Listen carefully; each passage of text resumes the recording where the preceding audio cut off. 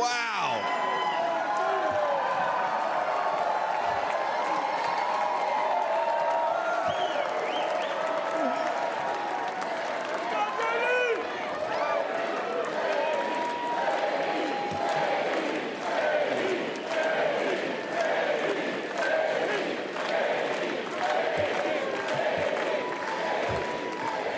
Yeah.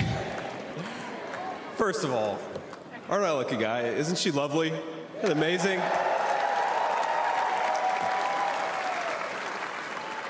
Greetings, Milwaukee, my fellow Americans and my fellow Republicans. My name is J.D. Vance from the great state of Ohio.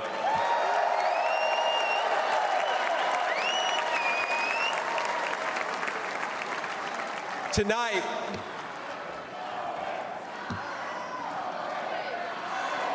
O-H-I-O, O-H-I-O. You guys, we're gonna chill with the Ohio love. We gotta win Michigan too here, so.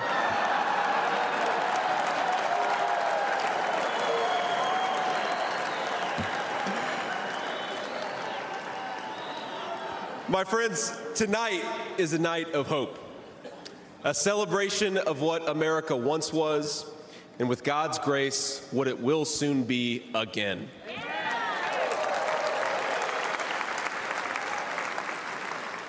And it is a reminder of the sacred duty we have to preserve the American experiment, to choose a new path for our children and grandchildren. But as we meet tonight, we cannot forget that this evening could have been so much different. Instead of a day of celebration, this could have been a day of heartache and mourning. For the last 8 years, President Trump has given everything he has to fight for the people of our country.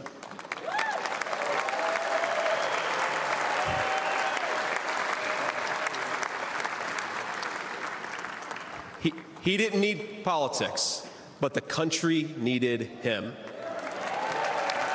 Did it? Now, prior to running for president, he was one of the most successful businessmen in the world. He had everything anyone could ever want in a life. And yet, instead of choosing the easy path, he chose to endure abuse, slander, and persecution. And he did it because he loves this country.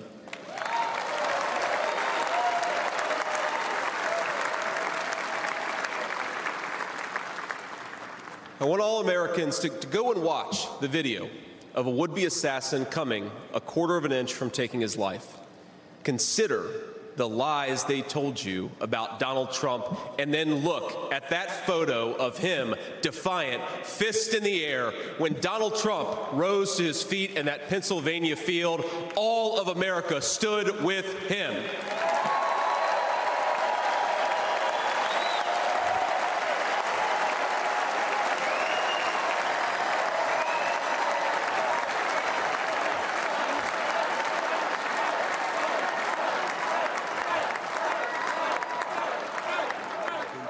And what did he call us to do for our country?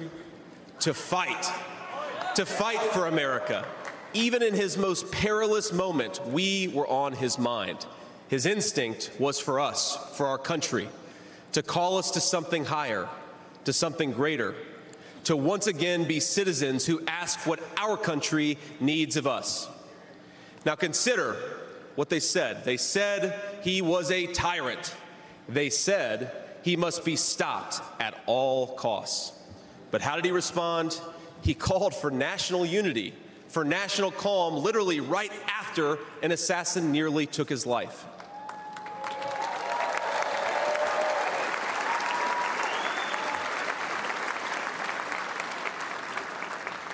He remembered the victims of the terrible attack, especially the brave Corey Compertori, who gave his life to protect his family. God bless him. And then President Trump flew to Milwaukee and got back to work.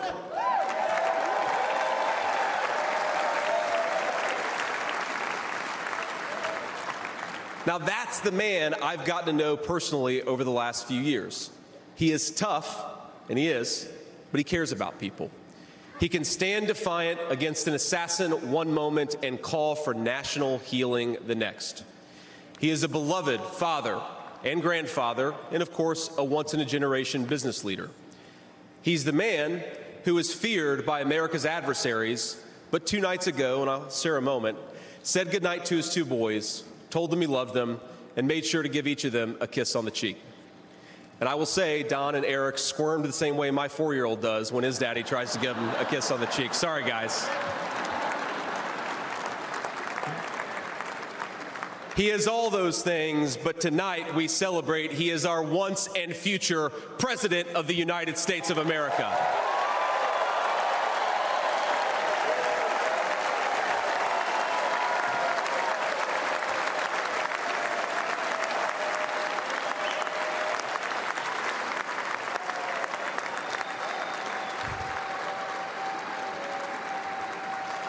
Now, I want to respond to his call for unity myself. We have a big tent in this party on everything from national security to economic policy. But my message to you, my fellow Republicans, is we love this country and we are united to win.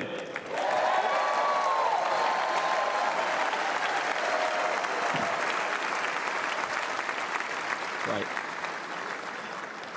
Now, I think our disagreements actually make us stronger. That's what I've learned in my time in the United States Senate, where sometimes I persuade my colleagues and sometimes they persuade me. And my message to my fellow Americans, those watching from across the country, is shouldn't we be governed by a party that is unafraid to debate ideas and come to the best solution?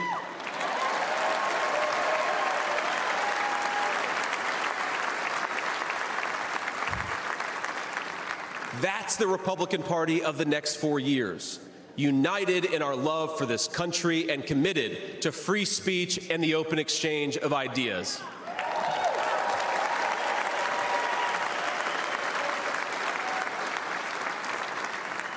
And so tonight, Mr. Chairman, I stand here humbled, and I'm overwhelmed with gratitude to say I officially accept your nomination to be Vice President of the United States of America.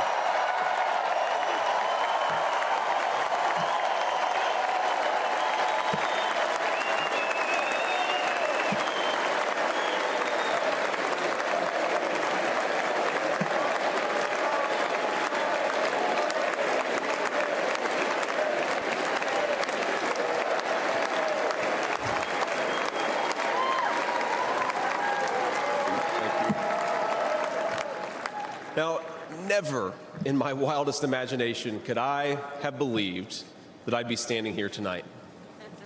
I grew up in Middletown, Ohio,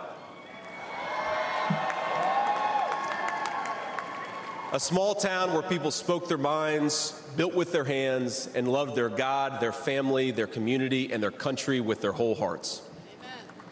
But it was also a place that had been cast aside and forgotten by America's ruling class in Washington. When I was in the 4th grade, a career politician by the name of Joe Biden supported NAFTA, a bad trade deal that sent countless good jobs to Mexico. When I was a sophomore in high school, that same career politician named Joe Biden gave China a sweetheart trade deal that destroyed even more good American middle-class manufacturing jobs. When I was a senior in high school, that same Joe Biden supported the disastrous invasion of Iraq, and at each step of the way, in small towns like mine in Ohio or next door in Pennsylvania or Michigan, in states all across our country, jobs were sent overseas and our children were sent to war. And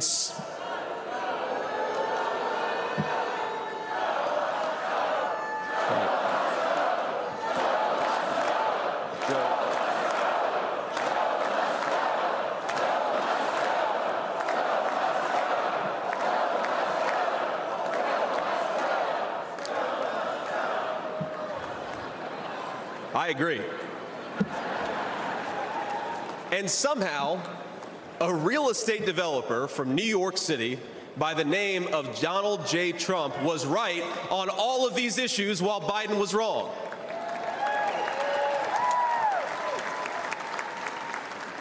President Trump knew even then that we needed leaders who would put America first.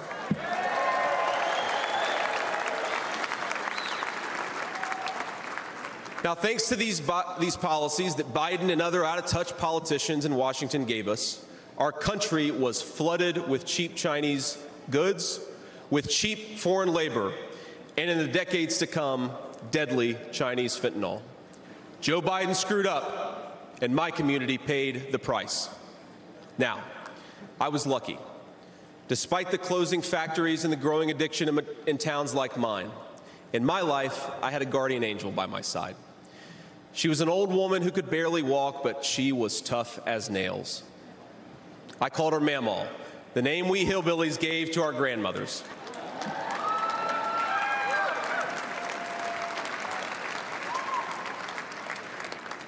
Mamaw raised me as my mother struggled with addiction.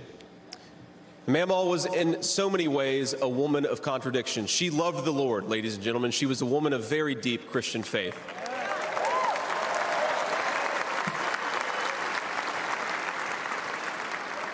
But she also loved the F word. I'm not kidding. She could make a sailor blush. Now, she once told me, when she found out that I was spending too much time with a local kid who was known for dealing drugs, that if I ever hung out with that kid again, she would run him over with her car.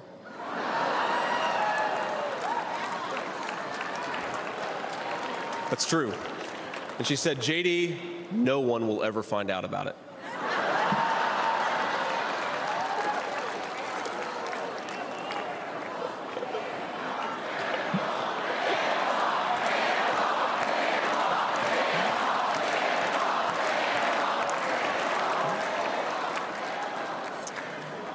Now, thanks to that Mamaw, things worked out for me. After 9/11, I did what thousands of other young men my age did in that time of soaring patriotism and love of country.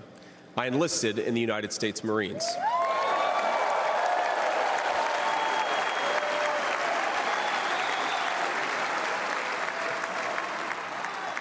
Semper Fi to my fellow Marines.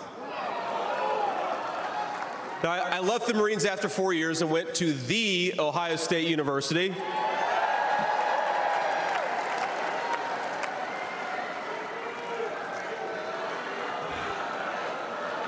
I'm sorry, Michigan. I had to get that in there.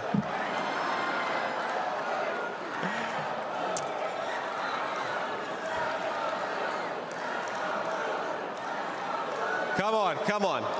We've had enough political violence. Now, after Ohio State, I went to Yale Law School, where I met my beautiful wife. And then I started businesses to create jobs in the kind of places that I grew up in.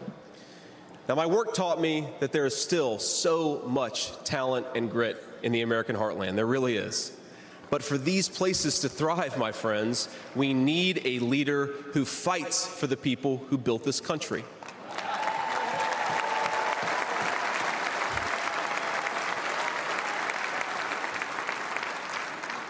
We need a leader who's not in the pocket of big business, but answers to the working man, union and non-union alike.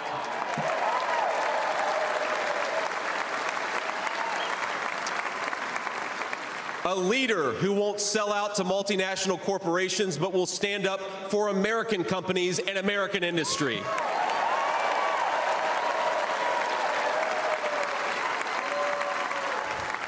A leader who rejects Joe Biden and Kamala Harris's Green New scam and fights to bring back our great American factories. We need President Donald J. Trump.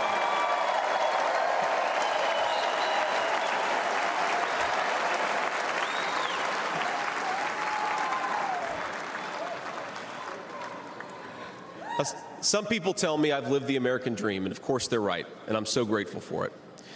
But the American dream that always counted most was not starting a business or becoming a senator or even being here with you fine people, though it's pretty awesome. My most important American dream was becoming a good husband and a good dad, of being able to give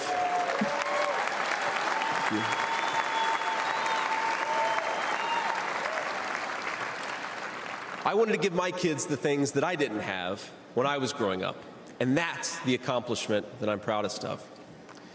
That tonight, I'm joined by my beautiful wife, Usha, an incredible lawyer and a better mom, and our three beautiful kids, Ewan, who's 7, Vivek, who's 4, and Mirabelle, who's 2. Now, they're back at the hotel, and kids, if you're watching, Daddy loves you very much, but get your butts in bed. It's 10 o'clock. But my friends, things did not work out well for a lot of kids I grew up with. Every now and then, I will get a call from a relative back home who asks, "Did you know so-and-so?" And I'll remember a face from years ago, and then I'll hear they died of an overdose. As always, America's ruling class wrote the checks. Communities like mine paid the price. For decades, that divide between the few with their power and comfort in Washington and the rest of us only widened. From Iraq to Afghanistan, from the financial crisis to the Great Recession, from open borders to stagnating wages, the people who govern this country have failed and failed again.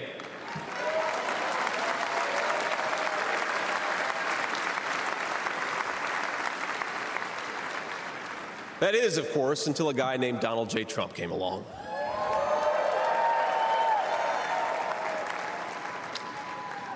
President Trump represents America's last best hope to restore what, if lost, may never be found again. A country where a working-class boy born far from the halls of power can stand on this stage as the next Vice President of the United States of America.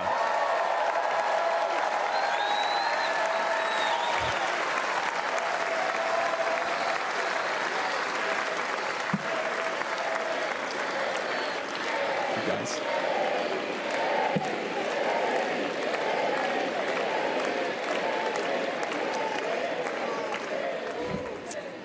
But my fellow Americans here in this stage and watching at home, this moment is not about me, it's about all of us, and it's about who we're fighting for. It's about the auto worker in Michigan wondering why out-of-touch politicians are destroying their jobs. It's about the factory worker in Wisconsin who makes things with their hands and is proud of American craftsmanship.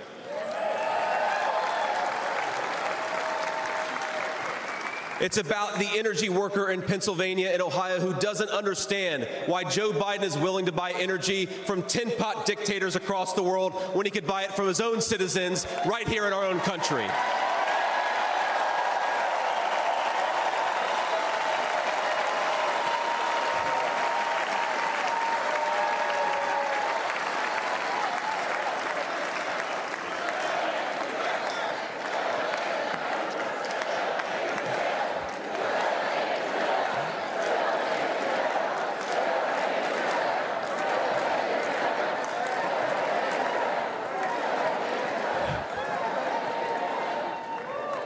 You guys are a great crowd.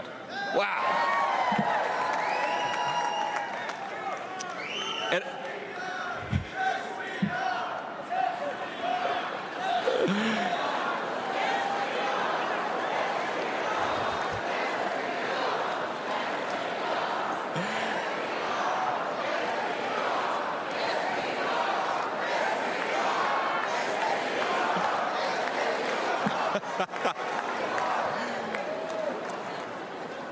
And it's about, our movement is about single moms like mine who struggled with money and addiction but never gave up. And I'm proud to say that tonight my mom is here, 10 years clean and sober. I love you, Mom.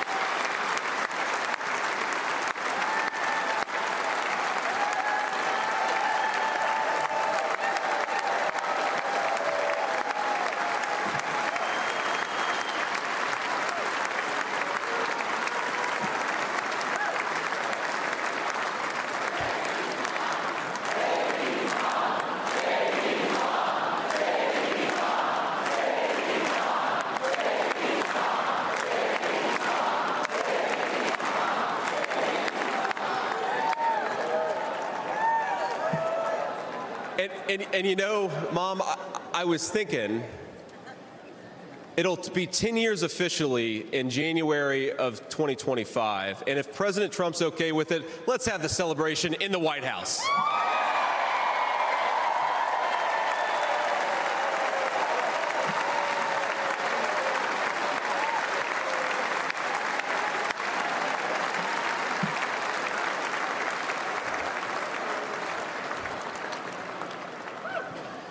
And our movement, ladies and gentlemen, it's about grandparents all across this country who are living on Social Security and raising grandchildren they didn't expect to raise.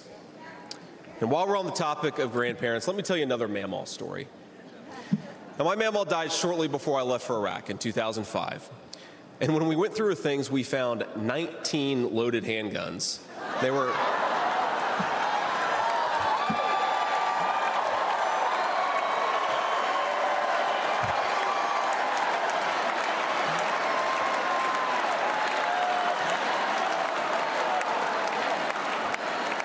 Now, the thing is, they were stashed all over her house, under her bed, in her closet, in the silverware drawer. And we wondered what was going on, and it occurred to us that towards the end of her life, Mamaw couldn't get around so well. And so this frail old woman made sure that no matter where she was within arm's length of whatever she needed to protect her family. That's who we fight for. That's American spirit.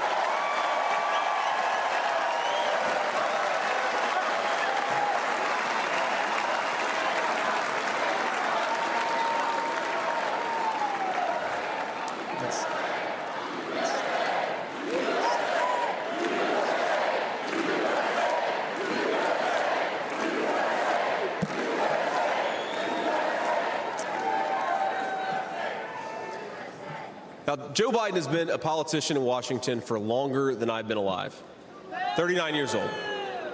Kamala Harris is not much further behind. For half a century, he's been the champion of every major policy initiative to make America weaker and poorer.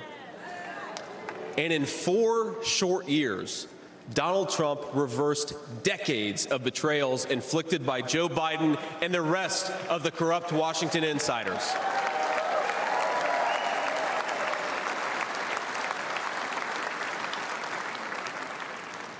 He created the greatest economy in history for workers.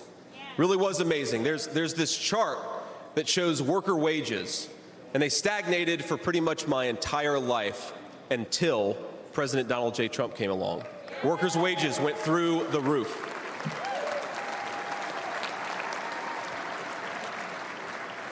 And just imagine what he's going to do when we give him 4 more years.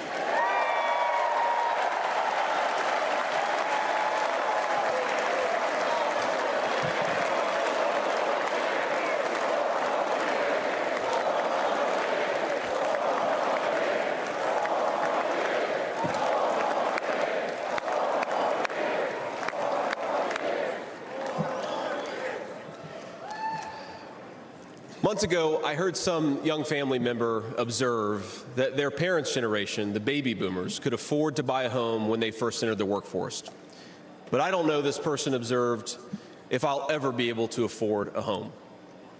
The absurd cost of housing is the result of so many failures, and it reveals so much about what's broken in Washington.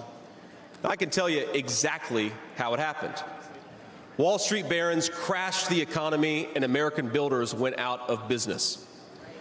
As tradesmen scrambled for jobs, houses stopped being built.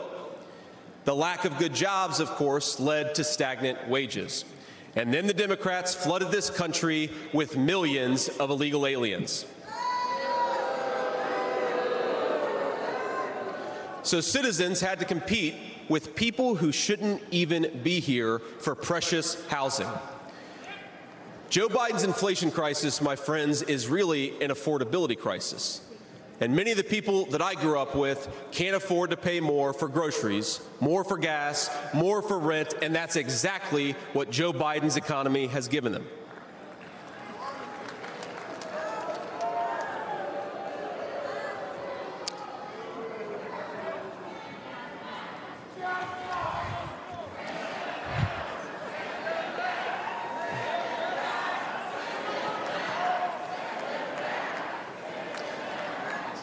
So prices soared, dreams were shattered, and China and the cartels sent fentanyl across the border, adding addiction to the heartache. But ladies and gentlemen, that is not the end of our story. We've heard about villains and their victims. I've talked a lot about that, but let me tell you about the future. President Trump's vision is so simple and yet so powerful. We're done, ladies and gentlemen, catering to Wall Street. We'll commit to the working man.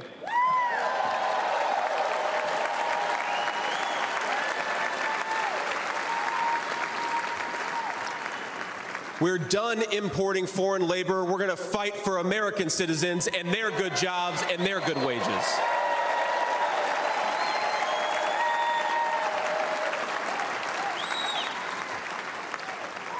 We're done buying energy from countries that hate us. We're going to get it right here from American workers in Pennsylvania and Ohio and across the country.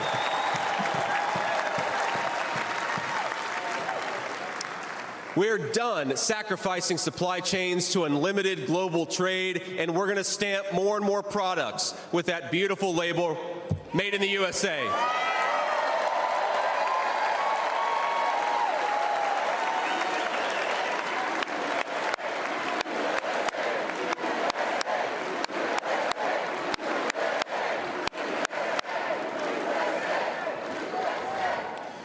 We're going to build factories again, put people to work making real products for American families made with the hands of American workers.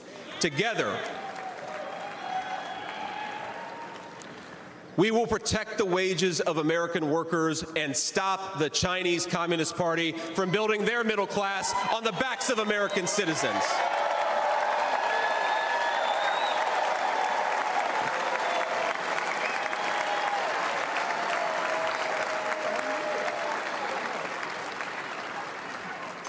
Together, we will make sure our allies share in the burden of securing world peace. No more free rides for nations that betray the generosity of the American taxpayer.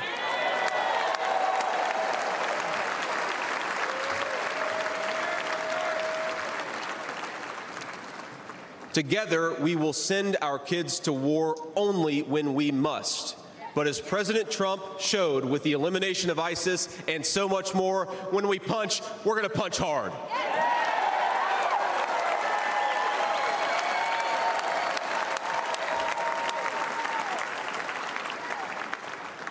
Together, we will put the citizens of America first, whatever the color of their skin. We will, in short, make America great again.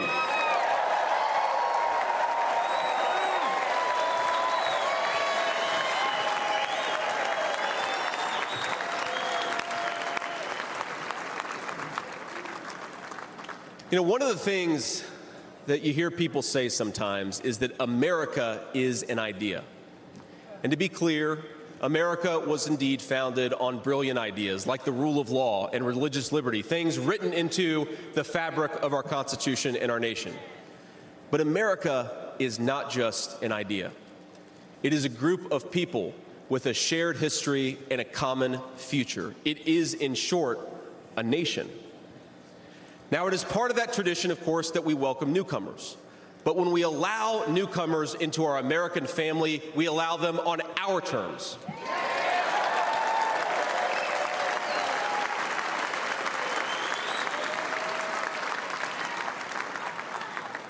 That's the way we preserve the continuity of this project from 250 years past to hopefully 250 years in the future.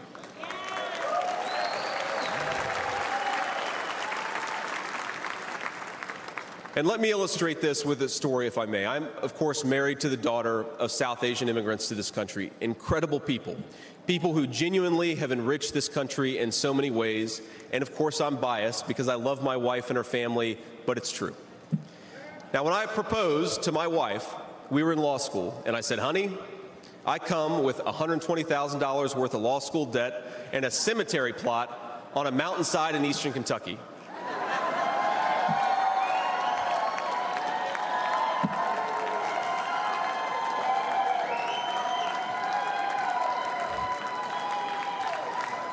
And I guess standing here tonight, it's just gotten weirder and weirder, honey.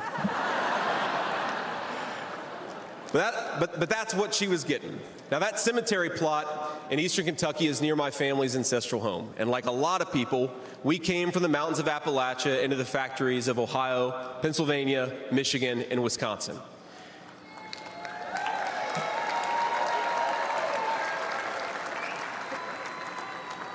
Now, that's Kentucky coal country, one of the 10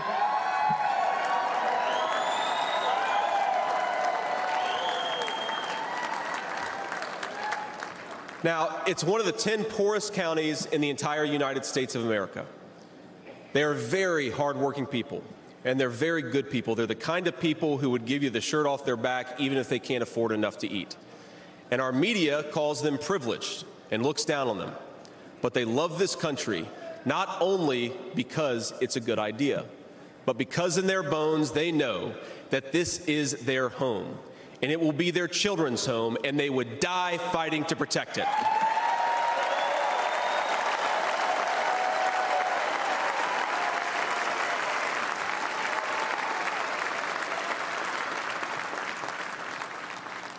That is the source of America's greatness. As a United States Senator, I get to represent millions of people in the great state of Ohio with similar stories, and it is the great honor of my life. Now, in that cemetery, there are people who were born around the time of the Civil War. And if, as I hope, my wife and I are eventually laid to rest there, and our kids follow us, there will be 7 generations just in that small mountain cemetery plot in eastern Kentucky. 7 generations of people who have fought for this country, who have built this country, who have made things in this country, and who would fight and die to protect this country if they were asked to.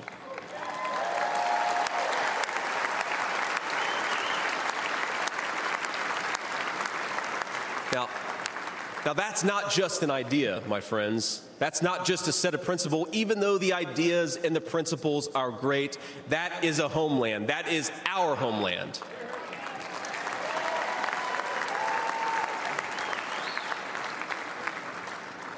People will not fight for abstractions, but they will fight for their home. And if this movement of ours is going to succeed, and if this country is going to thrive, our leaders have to remember that America is a nation and its citizens deserve leaders who put its interests first.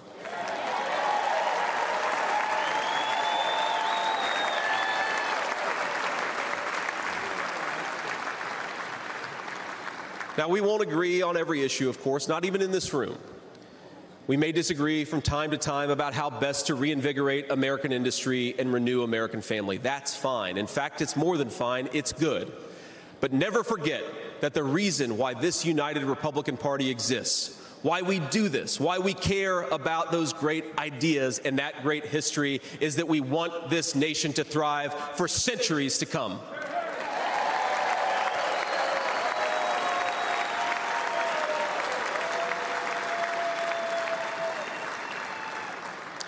Now, eventually in that mountain cemetery, my children will lay me to rest. And when they do, I would like them to know that thanks to the work of this Republican Party, the United States of America is as strong and as proud and as great as ever.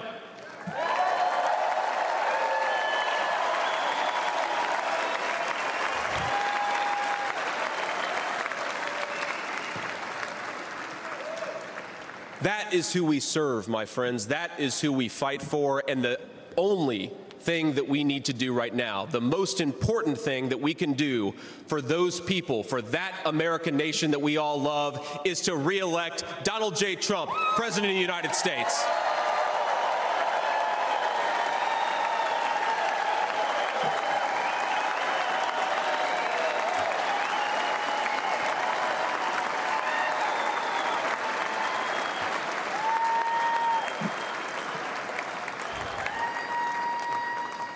Mr. President, I will never take for granted the trust you have put in me.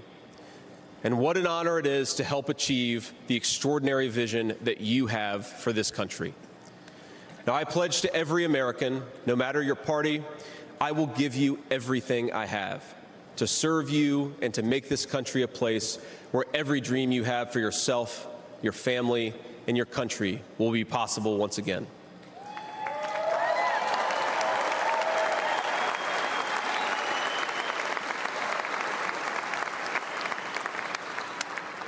And I promise you one more thing. To the people of Middletown, Ohio, and all the forgotten communities in Michigan, Wisconsin, Pennsylvania, and Ohio, and every corner of our nation, I promise you this: I will be a vice president who never forgets where he came from.